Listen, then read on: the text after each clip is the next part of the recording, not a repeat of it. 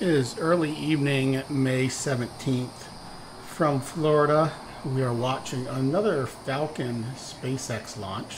This is Starlink Group 6-59, and this is a record-breaking 21st launch for this particular booster. There were clouds in the east.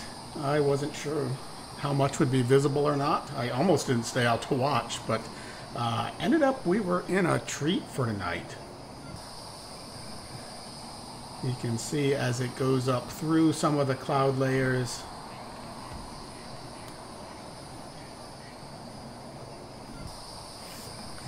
Now this is heading on a southeasterly trajectory, which is what most of the Starlink launches do.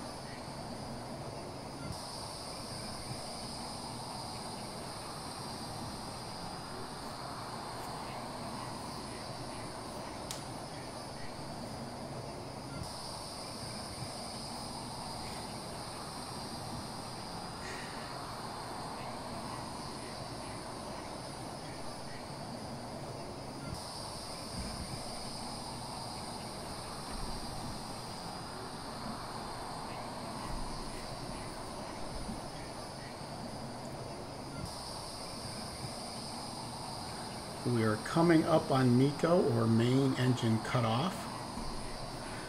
This is a lot more visible than I was expecting because it has gotten up high enough that it is into the sunlight.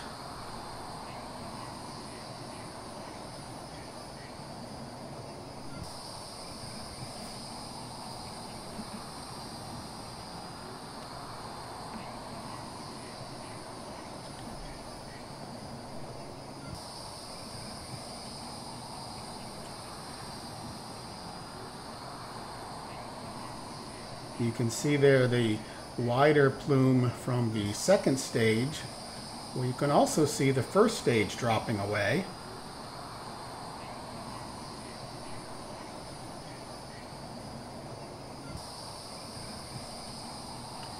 And you can now see the fairings having separated and falling back from the second stage. Now these are not usually visible. These particular conditions, sometimes called a jellyfish because of its appearance. I have only seen a couple of these.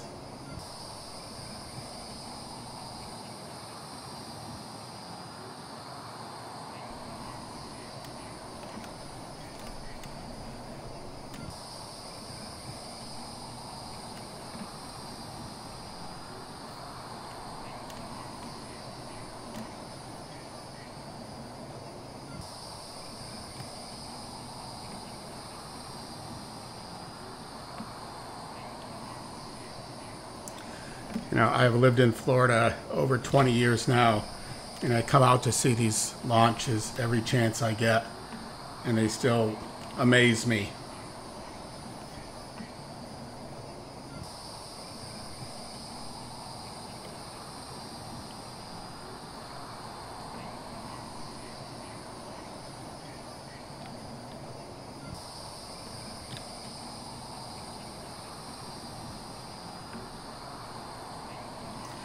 I'm about 50 kilometers west of Cape Canaveral.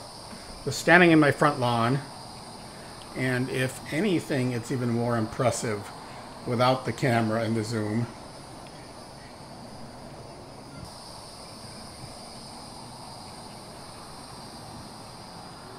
The fairings will drop into the ocean. The booster will land on one of their drone ships. And then the second stage will continue to burn for a while to go into, I think it goes into some sort of transfer orbit and then eventually into an orbit and releases the Starlink satellites that are on board.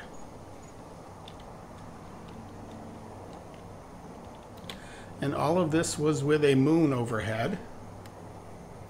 Thanks for joining me. I hope you enjoyed the view too, and I hope you'll come back for the next one.